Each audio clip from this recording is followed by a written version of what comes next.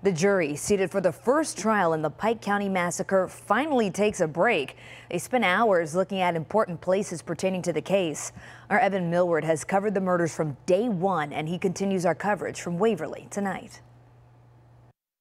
The 9 women, 3 men, and 6 jury alternates have a 4-day weekend now to be back here Tuesday for opening statements. They have spent more than a dozen hours on a school bus this week looking at locations important to this case. Late Thursday, it was the trailers where investigators say George Wagner IV helped kill 8 members of the Roden and Gilley families in 2016. They also saw the house where his mom Angela was arrested and where the family lived most recently.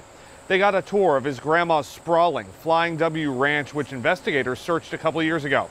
On Wednesday, they saw the home where investigators found evidence they say links the Wagners to the murders, and they saw 3 locations on Union Hill Road where the Rodens and Gilley trailers once stood, and where their family members found them shot execution style that April. Wagner's attorneys maintain he didn't kill anyone, and they can prove it.